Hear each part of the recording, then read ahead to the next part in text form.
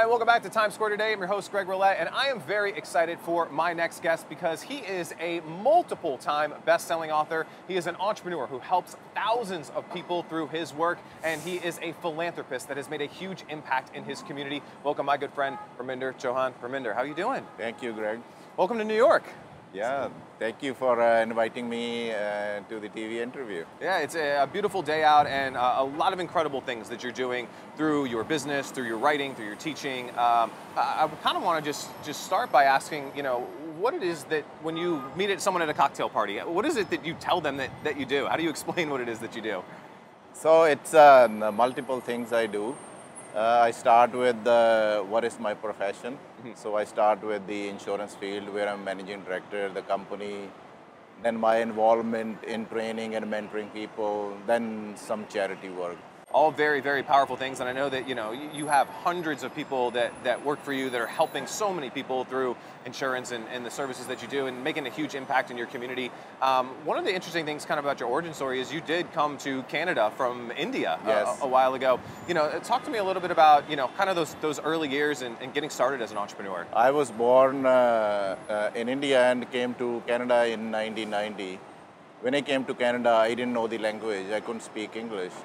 So then I thought if I wanted to succeed in Canada, so I never thought education was very important for me when I was in India. Right. So coming to Vancouver, I thought that is the only way to go. Right. So then I started to go into that direction. And my wife Deep and I have two kids, Hannah and Arman. So they always supported me in whatever I wanted to do in life.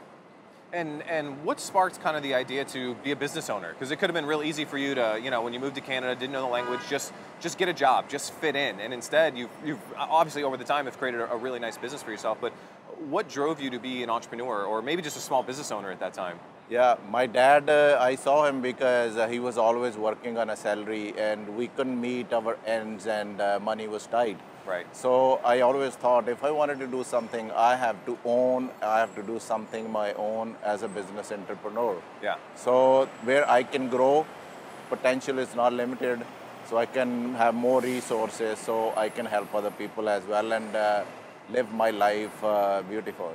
Well, was that something that you kind of discovered on your own? Was it a book you read? It's, you get hit upside the head with a rock one day and you're just like, I'm responsible for creating my own future. No, it was coaching and mentoring. I followed Brian Tracy and took his courses, listened to audios, videos, and read a lot of books, Tony Robbins, Jack Canfield, and a lot of people I follow, and they are my ideals. I always look up to them.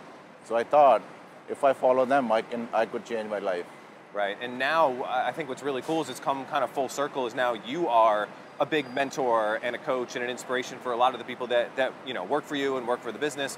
How does it kind of feel to come 360 and now be that inspiration for a new generation? I just wanted to make a difference in other people's life. So the only way I could do is if I transfer the skills and the things I have learned in my life.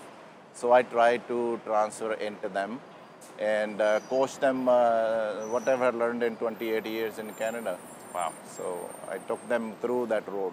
And now I know that you have hundreds of advisors that are in your organization now. Are there any of those that kind of stand out that maybe they were struggling or they were having a tough time and you really were able to mentor them and turn their life around? So one of the guy, when he came to me, he said, I wanted to start in business. I'm committed, but I don't know many people in Canada. I helped him. I said, focus on the licensing first. Yeah. So then I hold his stand and we walk through together. And he's one of the top successful people in my office today. What do you think made the difference between him, becoming successful and maybe some of the other agents that you've worked for that, haven't had that level of success? What was it about him? Was it just the fact that he was open to ask you for help? Or were there other people that they want to do it all themselves? I think it's nothing is impossible if you're ready to take the first step. So taking the first step is very important. So I help people to guide them into that direction. Nice, and it's such a needed skill that is needed out there for a lot of folks. One of the things that I find very fascinating about what you do is, again, you're paying it forward not just to the folks in your organization, but on the philanthropy side is you give back a lot to charity to improve the community. Why is that such a big mission for you? Because I have seen my dad in my childhood, every single time, even we were tight on money, anybody will come to ask for help. He was always help, and Yeah. my mother used to fight with him. So I think that became my DNA from there. And when you make a difference in somebody's life, money cannot replace that. Right. So I have seen people going through tough times, struggle in life. I wanted to be there if I can make a difference. I have resources. God have given me the capabilities to do things. Yeah. So I just wanted to be there for other people. Yeah, and I think that's fascinating. Again, from so many different facets of your career and of your life, and now you're writing best-selling books. You just created your own TV show. You're doing interviews. You're giving so much free content out there. Really, again, just to help people, to make a difference in someone's lives. What drives you to continue to create and to get those things out of your head? Because when I leave from this world, the only thing people are going to remember is what I have done for other people. Yeah. So I wanted to inspire more people, whatever I can give back, anywhere, like resources, money, my skills, my training, coaching. So however I can help other people. So Yeah. I wanted to do that. Who, now that you've had some level of success in your career, who inspires you today? Today, Tony Robbins, I watch very closely his freedom formula and why do you want to do things in life? Why it's important Yeah. for you? You have to understand that. Yeah, I think that's a big question to ask yourself: is why are we doing what we're doing? Why are we pushing forward? Yeah. And when you have a good answer to that, Yeah. and because you don't have to get up in the morning and do the work you do anymore, Yeah. right? Yeah. But that why continues to push you. I feel so good when I'm around positive people. I'm involved in so many community events. I go out every day. When I'm with people, that gives me positive energy to do more things out there. Yeah, surrounding yourself just with incredible people who are still inspired and growing Yeah. their businesses. Yeah. Now, kind of a fun question is, if you could go back maybe to when you opened your first office, your first day as a business owner, what advice would you give yourself looking back that might have helped you out in those early days? I was so afraid in the beginning to go to successful people and asking for help. But once I started, the hesitation was gone and I came out of my comfort zone. They were there to help me. I have learned so much just from approaching people. Yeah. So don't be afraid to go to other people. Ask for help. Taking the first step. Come out of your comfort zone. So then you can change. You can change your thinking and change your world around you. I think that's such a powerful thing to do, and I want to talk about that fear, right? Because we're all scared that if I ask you for advice, you're going to bite my hand off or something, And I think the worst thing that happens is they say no, or I'm busy, or it's not the end of the world, right? Yeah. And most of the time they do say yes. Yeah, that it's a fear of failure, Yeah. fear of rejection. That's what we're afraid of.